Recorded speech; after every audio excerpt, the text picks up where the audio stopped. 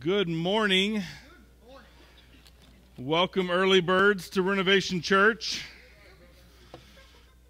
I don't even know what's happening on this front row. Don't even know.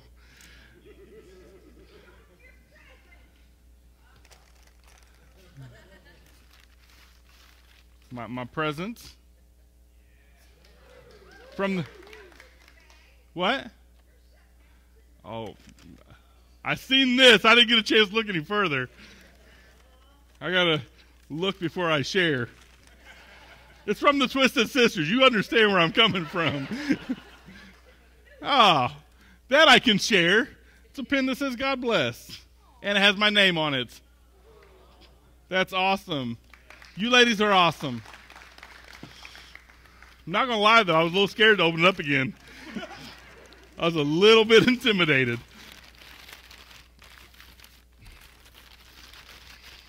Listen, it's not about the wrapping. It's about what's inside. So, we're just different here. It's all good. I was studying this week, and I get really pumped up when I'm talking about, like, the birth of our Savior, because that is it. I mean, that's like the beginning of our hope. That's like what should get us, like, our blood pumping. That should get us, like, really excited at 9 o'clock in the morning on a Sunday. I mean, that should get us really, really pumped up. Some of you are like, seriously, calm down, dude. It's 9 o'clock in the morning. I don't calm down. I sleep sometimes. That's when I'm calm. The rest of the time, we just get pumped up for the Lord. Amen. So this week, I shared. Last year, I shared about two different perspectives when I was talking about the birth of our Savior. I shared Mary's perspective and Joseph's perspective. And I think it's important that we understand their perspectives because it helps us to understand how they handled it and how Jesus changed their lives. And they were present right there with him, right? I mean, that's important to know. And then we got to continue to change our perspectives. Because what happens is we get caught up in this world where the world tries to give us this outline of what our lives are supposed to look like. The world tries to tell us what our perspective should be. And the world tries to point us in a direction, and nearly always is away from Jesus, not toward.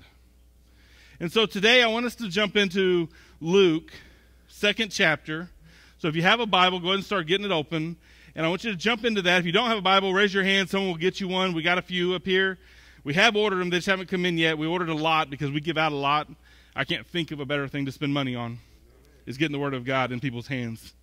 So we'll continue to do that. But if you need one today, raise your hand. We won't call you out. They'll get you one. We'll be good. And so I want us to kind of think about what this has looked like throughout history.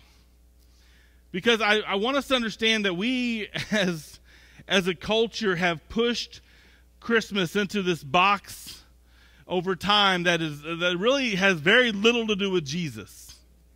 And even in the church, you know, we put it into so many different places, but we don't celebrate Jesus in those places like we should.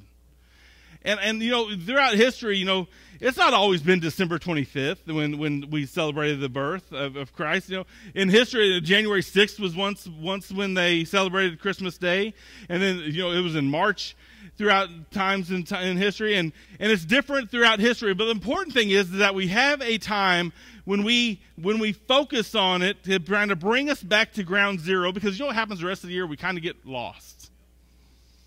I almost kind of wish we could have Christmas a couple times a year, right? To kind of bring us refocused.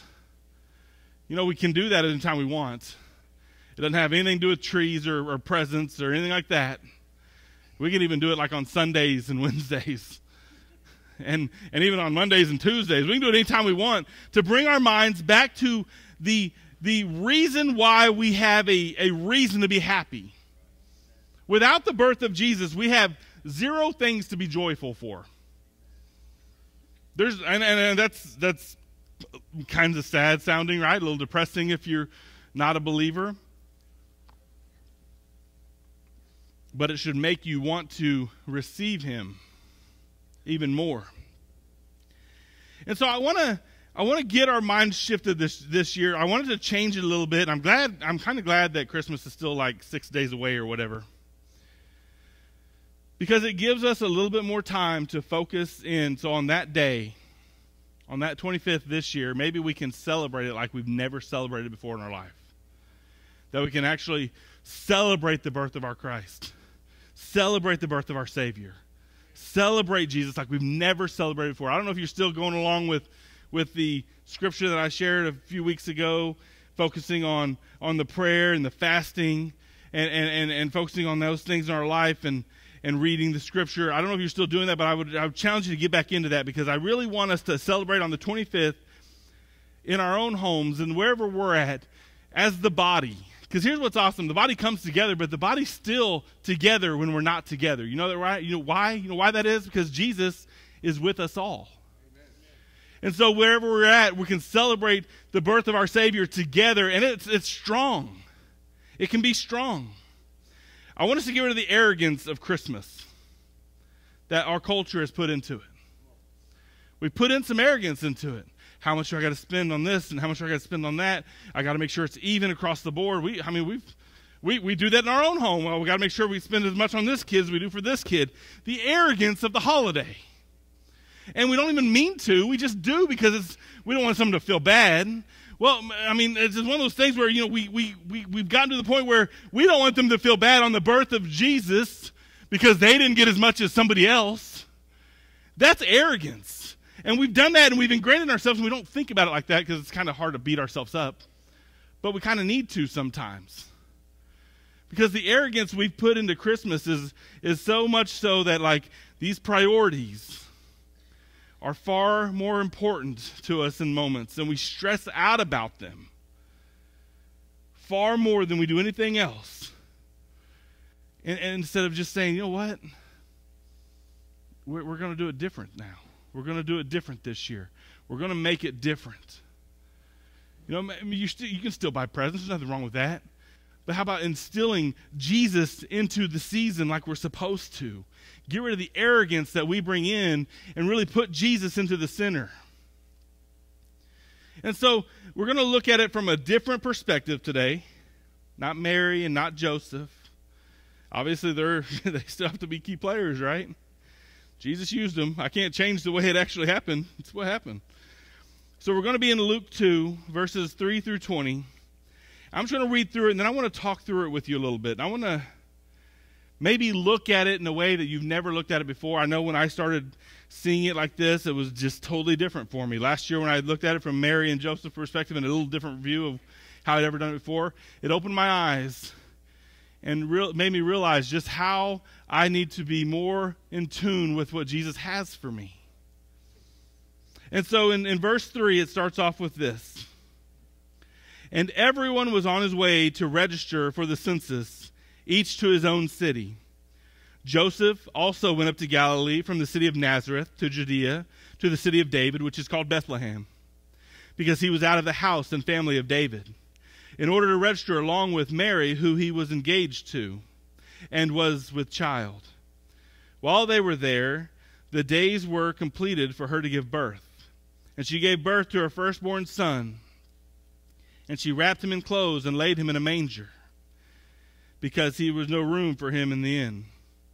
In the same region, there was some shepherds staying out in the fields and kept watch over the flock by night. And an angel of the Lord suddenly stood before them, and the glory of the Lord shone around them, and they were terribly frightened. But the angel said to them, "Do not be afraid, for behold, I bring you good news of great joy, which will be for all the people. For today in the city of David there has been born for you a Savior, who is Christ the Lord. This will be a sign for you. You will find a baby wrapped in clothes and lying in a manger." And suddenly there appeared with the angel a multitude of heavenly hosts, praising God and saying, "Glory to God in the highest, and on earth peace among men, with whom he is pleased." When the angels were gone away from them into heaven, the shepherds began saying to one another, "Let us go straight to Bethlehem then, and see the thing that has been happened, which the Lord has made known to us." So they came in a hurry, and they found their way to Mary and Joseph and the baby as he lay in the manger. And when they had seen this, they made known in a statement which had been told to them about this child. And all who heard it wondered at the things that were told to them by the shepherds. But Mary treasured all these things up, pondering them in her heart. The shepherds went back, glorifying and praising God for all that they had heard and seen, just as has been told to them. I want us to stop, and I want us to get childlike faith today.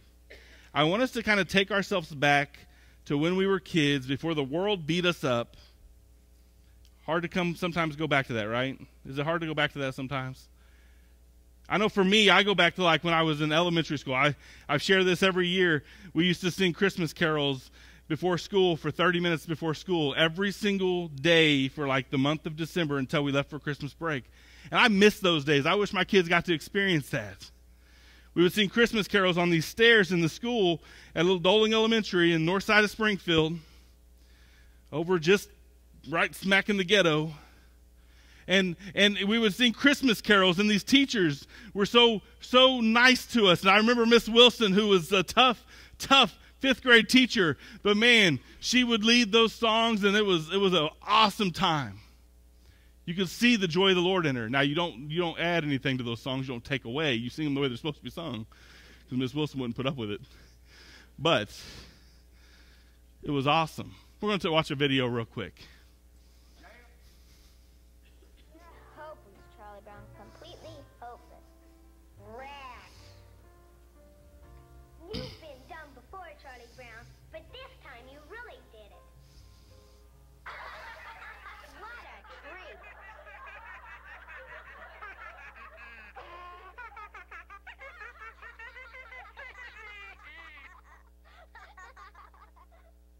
I guess you were right, Linus. I shouldn't have picked this little tree.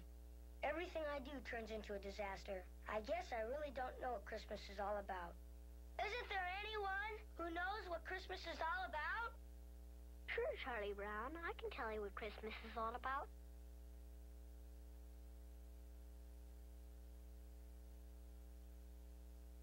Lights, please. And there were in the same country shepherds, abiding in the field, keeping watch over their flock by night. And lo, the angel of the Lord came upon them. And the glory of the Lord shone round about them. And they were sore afraid. And the angel said unto them, Fear not.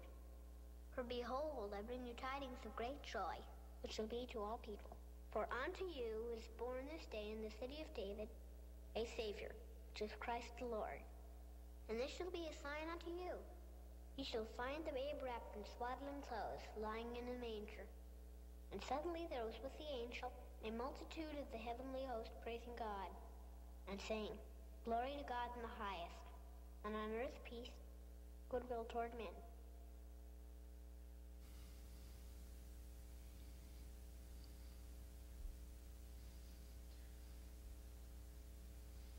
That's what Christmas is all about, Charlie Brown. Does that take you back to your childhood? It ain't Christmas until you watch some Peanuts. Little Charlie Brown. You know, I want us to get this perspective this year. I want us to pick up this and adopt it, and I want us to have it in our lives so that those that we come in contact with want to have this philosophy. I want us to have this. Don't miss your opportunity to see and be with Jesus.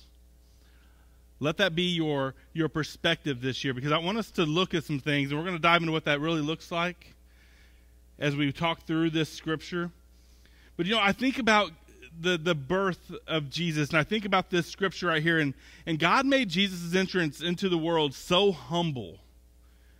Do you ever think about that? He made it so humble. Why did he do that? I think he did it so we could realize that we could be with him. That we can be with him. You know, we don't have to go fancy up anything. You don't have to go fix anything to be with Jesus. Now, once you have him, he's going to start working on you. But you don't have to change a thing. Matter of fact, if you wait until you're right to go be with Jesus, you've got the whole thing wrong. I think that's why that entrance into the world that we read in this story of Jesus' birth in Bethlehem, I think that's why it is so humble, so that we can realize that it's for each one of us. Because none of us are worthy to be in the presence of the King of Kings. None of us. Yet here we are. We get this story that if it had been anything else other than Jesus, the Savior of the world, we thought, man, that poor family, the way they were treated and the way they had to go about this, that poor family. But we see it as Jesus and we think, man, people around there probably didn't even have a clue what was happening. They didn't have a real good understanding of what was going on around them in this humble stable. You know, I think about this, and I think about our lives, and maybe today you can start to look at your life, and maybe we can get it from this perspective. Does your life resemble that stable? That stable in Bethlehem that day? Does your life resemble it? Is your life a little dirty? Is it a little dingy? Has it got some crud? Is it a little smelly? Is it not perfect today? Maybe your life resembles that stable that we read about in this, you know? And I think about, man, that really does, I mean, I've seen some junk in my life. I've done some stupid things in my life. I guess if I was going to compare my life to something, probably a stable would probably be a good comparison. Maybe a chicken barn, huh, Tom? I mean, because our lives aren't perfect, right? We mess stuff up from young age, and we don't stop. Now, we hold other people accountable for what they do, but a lot of times we don't hold ourselves accountable, and our lives look just like a dirty, old, dingy, stinky, smelly, just a stable. Does your life look like that today? And I read about this Jesus that was born in this manger. I think about that manger. I'm like, okay, you got this stable. I'm telling you, God has just shown it to me in a different light this year. You have this stable, which I'm putting in my mind is like the outside, the shell of this place. It's the shell. It's the outside of things. And you have this manger. It's like in the middle of it. It's kind of like the heart, kind of like your heart, right? What do you have in your heart today? You got trough food, you got dirt, you got dust, you got hay. What is in there? Is it just dirty, filthy, disgusting in there? Nothing fit for a king, right? Nothing. There's nothing inside of this stable, inside of that manger that's fit for a king. Nothing. He's just showing me this year that I need to look at myself as if I was in that stable in Bethlehem, and if my heart was that dirty old manger. Would I think it's fit for a king? Absolutely not. But my God has bigger plans. You know, my heart, it's humble nowadays. It hasn't always been. It was a very arrogant heart for a lot of years. But I have a humble heart. It's tattered, it's worn out, it's beat up. I mean, it's not perfect. It's got some clogged arteries in there, I'm sure. But God bless bacon. Right? I mean, thankfully we don't live under the law. Jesus fulfilled that law so y'all can eat bacon. You can't be splitting it both ways on that. But God can do the best things with a manger, with a dirty old manger in a beat up old stinky stable. What can he do with your stable, with your manger, if you let Jesus come inside? What can he do with you? You know, what can we don't, I don't know why, I mean, I'm sure there's something to this about how God can just do miracles, but we want so often that we're like, I don't have time for that. It's Christmas. I've got to get my shopping done. I got to get the groceries ready. I got to get the house clean. I got to get everything prepared. I got to do all these things. I don't have time for Jesus. But God's saying, listen, stop it. Stop your arrogance of Christmas. Realize that you're a beat-up old stable, you got a dirty old manger of a heart, and you need a king in there. You need someone to come in and change it. The person that we resemble the most in this story in Luke 2, you know who we resemble the most? We resemble the innkeeper. We resemble the innkeeper. This message, you want to title it, don't be the innkeeper.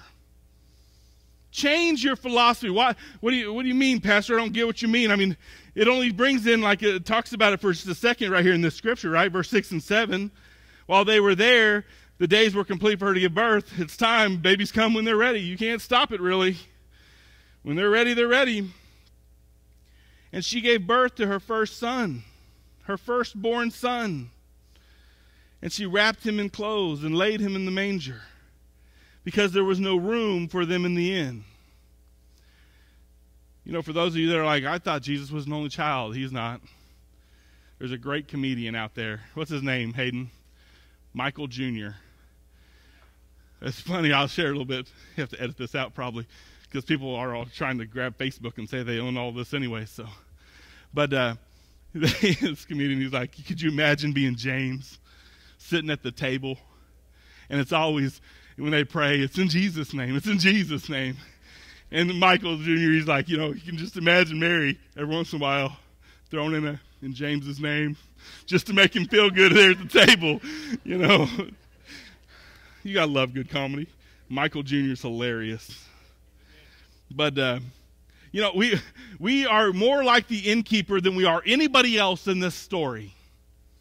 We're more like the innkeeper. Why is that? Because we didn't have room in the inn, right? He didn't have room in the inn. There wasn't time. There was three things that I really look at when I read this scripture. I'm not a 1, 2, 3 person, but there's three things that really, really jump out at me. It would have been inconvenient, right? It would have been inconvenient to bring Mary and Joseph into the inn. They've already got their plans. Everybody was come for the census. The place was packed. Everybody that was born from there or come from there was kind of coming back because they had to do the census. So they were seeing an influx of people come back to the city, and it was a booked up place.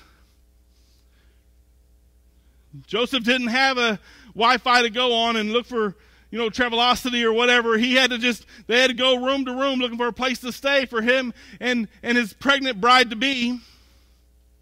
And here we are. It would be very inconvenient for that innkeeper to let Mary and Joseph come in. It would have been inconvenient. It would have been uncomfortable. It would have been uncomfortable to let them come in. Listen, she's pregnant. They're about to have a baby. I mean, it wasn't a secret. You all know what it's like when a woman's about to give birth. You just get out the way. Let the people know what they're doing, do what they're doing, and everybody else get out of the way. It would have been uncomfortable and inconvenient to have that inside the already packed inn. It would have been uncomfortable to bring Jesus in there. It would have been uncomfortable because they weren't prepared for Jesus. It would have been inconvenient because they weren't told ahead of time what to expect. And you know what it would have also done? I think we really need to think about it. It would have required some work to let Jesus come inside. It would have been inconvenient, uncomfortable, and it would have required some work because now we got to take care of this mom who just gave birth. And I don't know, we see these videos of people that give birth, and it's like they're up and running around. It's not the way it works. It takes a few minutes. I get it, ladies. I get it. And I'm not going to be too graphic because I get in trouble. That was 2 years ago, Mother's Day. I got in trouble for being too graphic on childbirth, I guess. So if you want to see that, go back on Facebook and look for it. But it's not happening today. Shayna gets mad about it. I'm just so proud of her. But you see that Jesus, it would have been inconvenient to have him in there, him and Mary and Joseph. It would have been uncomfortable to make room for all. So everybody would have had to make concessions to fit a crying baby into the house.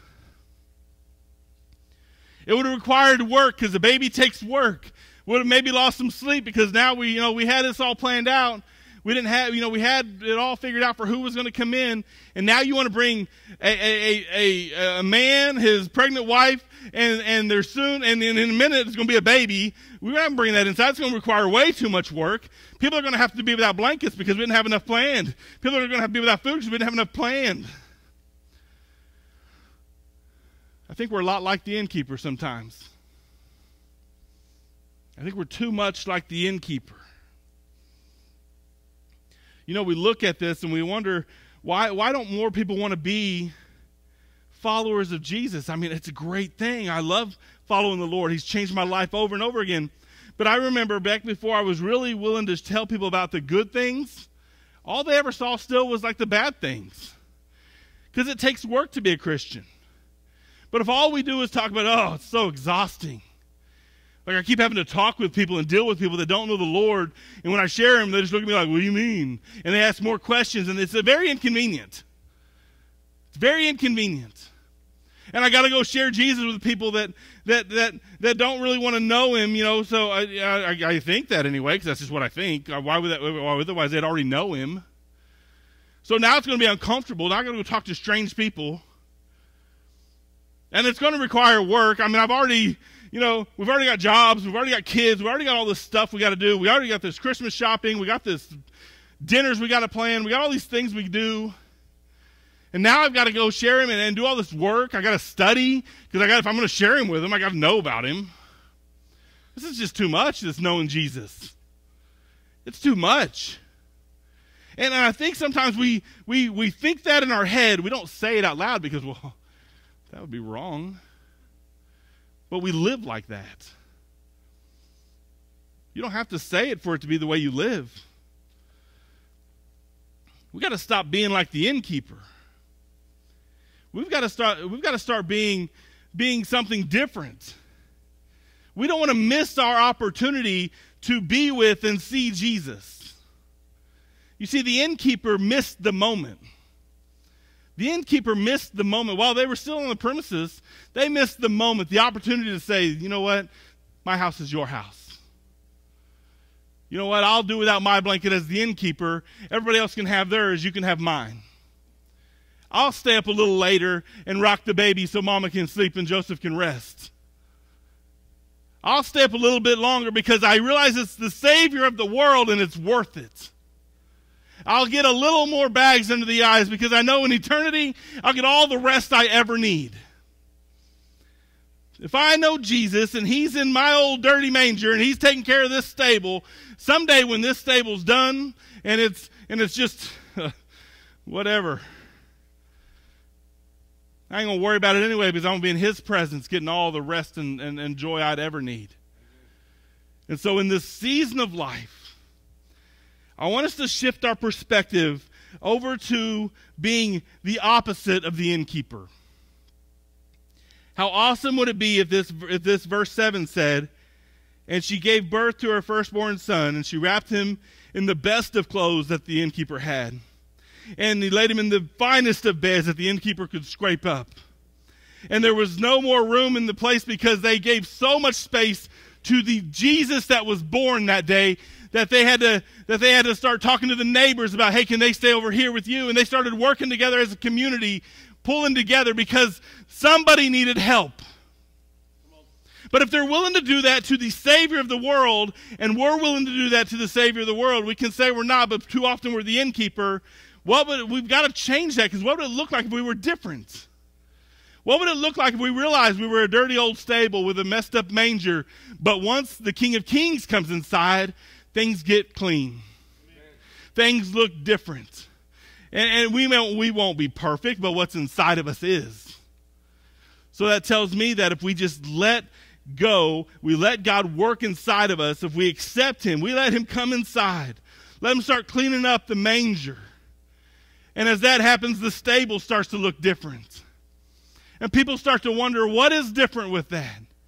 I promise you that if people could find, they say they know where it's at, whatever, we go over there. I've not been there, so. But if you walked by that stable now, everybody wants to go inside. Oh, that's where Jesus was born. That's where my Savior was born. How about the day that you get Jesus born into your heart? The day you get saved. The day that you have something brand new. When that happens, people are like, I want that. I want that in my life. We don't have to wait till it's an artifact. You don't have to have an obituary someday that says, they lived a really good Christian life. But nobody really knew it. I didn't even realize they were saved until I read their obituary. Well, that's cool. I'm going to get to see them again. How many times does that happen? It's a lot. How many times we go to a funeral and we wonder, did they even know the Lord? We got no clue. We've got no clue because all they ever saw was the unchanged stable, the unchanged manger, so they didn't even ask a question. And we didn't share the changes with them. So they don't know. And so we need to change our perspective to line up with what God has in Scripture. Because if we're going to share this baby that was born sinless, that lived 33 years, died sinless, but took all of our sins away from us if we're willing to give them to him, then that we need to be ready to share it. We've got to be ready. You know, I read this, and it's like in the region the shepherds were staying out in the fields. They're working. They're working away. They're doing their job, and the angel of the Lord appeared to them, stood before them. I want those moments in my life. And I know we look at things like, oh, that doesn't happen anymore. I promise you this. You start following Jesus with everything you have. You start reading Scripture. You start really letting him change who you are. You start letting him change who you are as a person. You start letting him do what he wants to do and molding you and shaping you. You're going to see things in your life that the world is going to think is absolutely nuts. And that's okay because it's not about you. It's about what he's doing. And it's not about what do people think of me. You know what? The innkeeper didn't want to upset the other tenants. I guarantee you that's why it was. He didn't want to upset everybody else. The innkeeper's like, well, we're full. I don't want to make these people mad. They're paying me good money. Oh, so money is going to keep you from Jesus. Oh, so inconvenience is going to keep you from Jesus. So being uncomfortable is going to keep you from Jesus. Having to do a little work is going to keep you from Jesus. I don't know about you, but my toes are getting stepped on right now. Because I'm realizing right now as I'm sharing the word with you, as I'm sharing the message with you, that there's some things I need to change. And if you're sitting here this morning, you're like, well, there's nothing. I'm pretty good. I'm challenged to just dig a little deeper. The story of Christmas is the story of God's relentless love for us.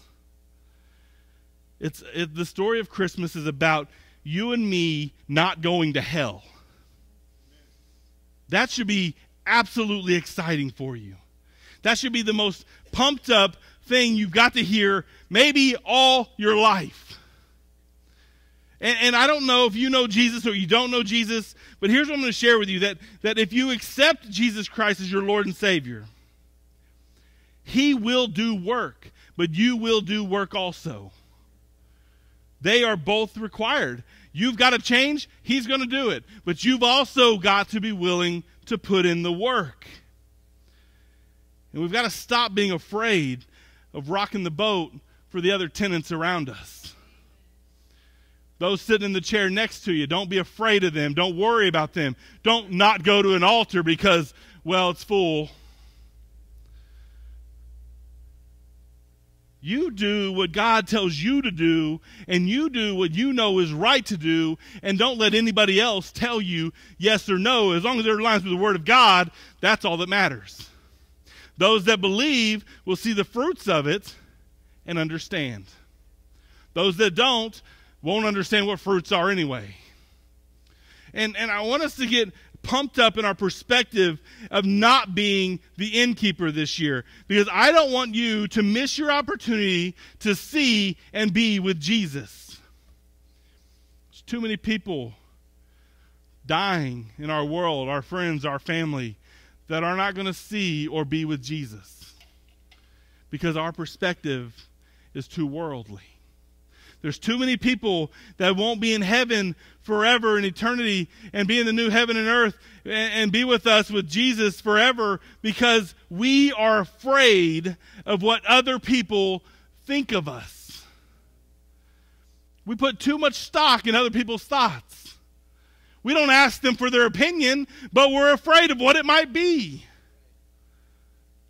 So that's like the craziest thought, but that's like what it is. We don't ask them what they think, but we're scared to death of what they do think. Yet if we ask Jesus, what do you think? He will deliver a message. He's got lots of them in here. Lots and lots of messages for us. And I think when we really start to read, we start to see between the lines. And we see deeper in there. I never thought about my life as being the innkeeper, as messing it up that way. But until you accept Jesus Christ your Lord and Savior, you're definitely the innkeeper. You're telling Jesus you're too busy. It's not, there's no room for him in here.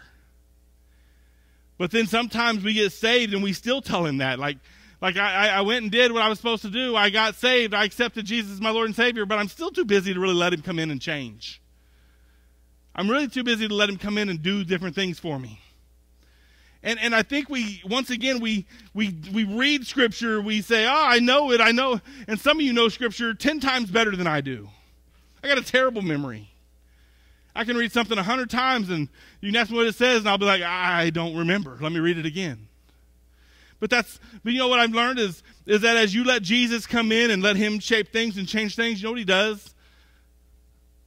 Like if you have Jesus inside of you, this is already in here. It's already in here. You're just studying, so up here understands what he's doing in here. And so I think about this love story that what Christmas really is, a love story for you and me and Jesus. How awesome that he loves us so much. How amazing that he would come and be born that what seemed to be a helpless baby, so vulnerable, in a filthy, dirty stable, in an ugly, beat up, worn out, tattered manger, a perfect Savior laid.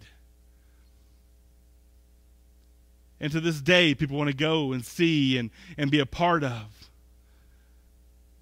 the history. But they don't want to be a part of the change. Today I'm going to just challenge you. I want to challenge you to not be the innkeeper.